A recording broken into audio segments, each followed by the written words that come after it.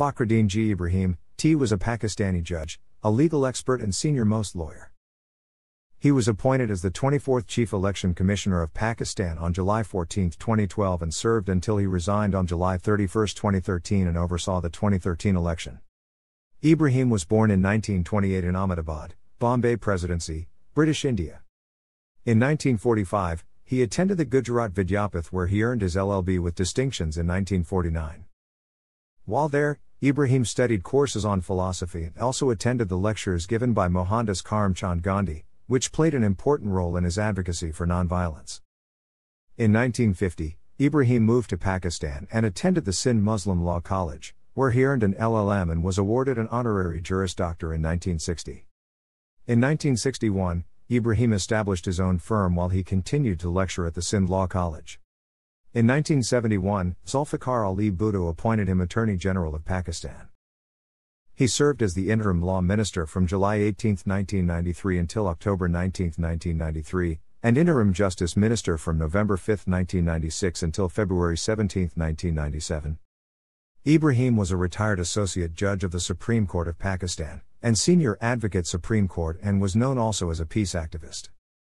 In 1988, he was also governor of Sindh, appointed by Prime Minister Benazir Bhutto during her first term.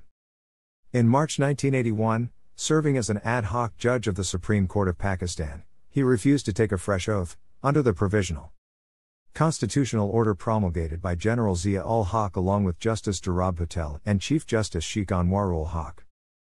The PCO not only negated the independence of the judiciary but also prolonged martial law by nullifying the effect of a judgment giving General Zia's regime limited recognition. Ebrahim established the Citizen Police Liaison Committee in 1989. The CPLC works in Karachi and assists citizens in registering the first information report if it is refused by police for some reason.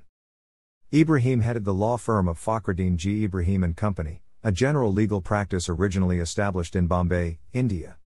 The firm relocated to Karachi in 1951. Ebrahim had long-standing ties with the Pakistan Cricket Board.